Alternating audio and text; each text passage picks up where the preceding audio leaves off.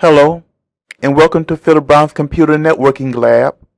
You're watching the instructional video called Multicast Sparse Mode using a bootstrap router.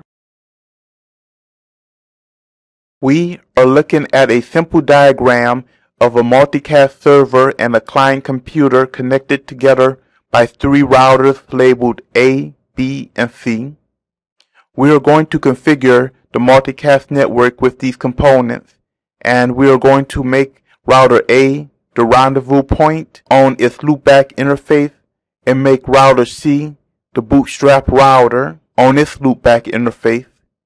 We have the ability to put the rendezvous point and the bootstrap router on the same router or on separate routers.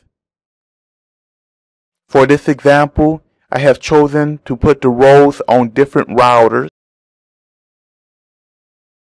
These are the steps that we're going to use to configure multicast using a bootstrap router. 1.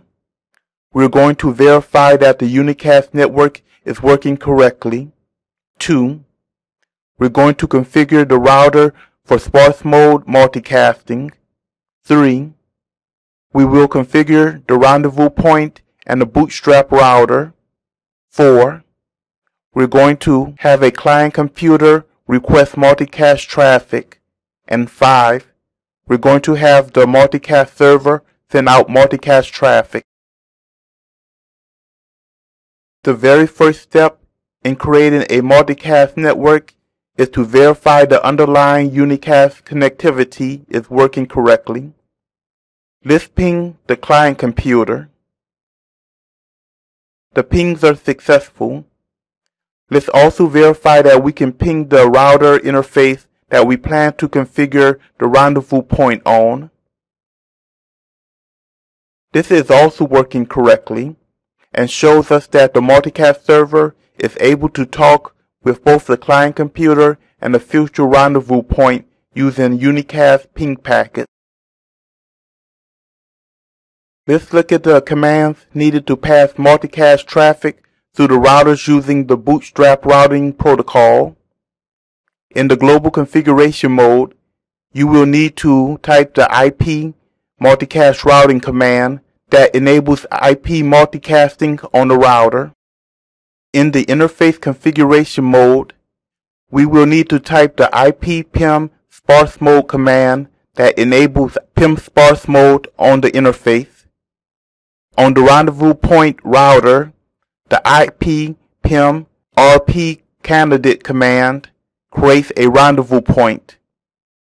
An access list command is used to define the scope of the multicast IP address. The IP PIM BSR candidate command creates a bootstrap router that communicates the IP address of the rendezvous point to the other routers. We can choose to put the rendezvous point and bootstrap router on the same router or on separate routers. Again, let's look at the diagram of our simple network. The first step is to verify that the unicast traffic is working correctly, and we have already done that. The second step is to configure multicasting on all the routers that will be forwarding multicast traffic.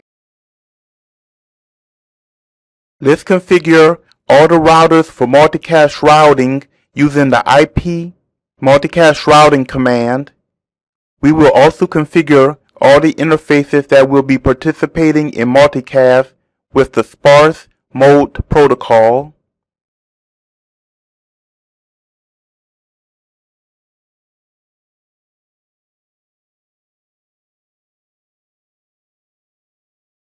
We are typing the same command in all three routers.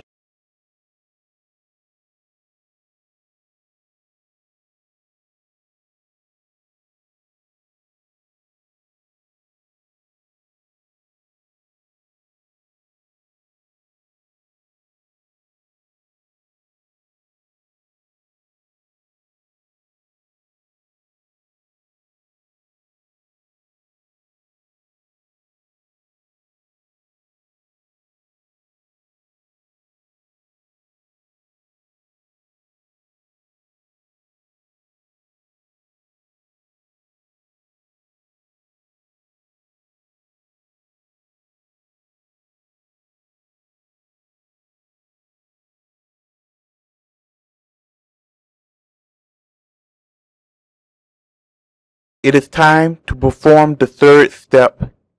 The loopback interface on router A is being configured to be the rendezvous point using the IP-PIM RP candidate command.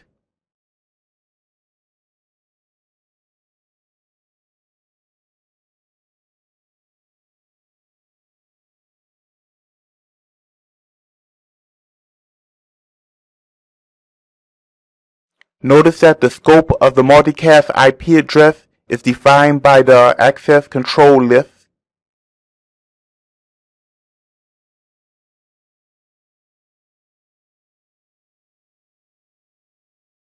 Next, the loopback interface on router C is being configured as the bootstrap router with the IP-PIM BRS candidate command.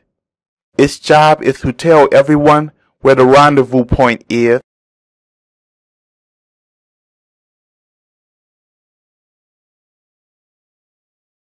Let's configure the client computer to receive multicast traffic from 234.234.234.234 using the IGMP join group command.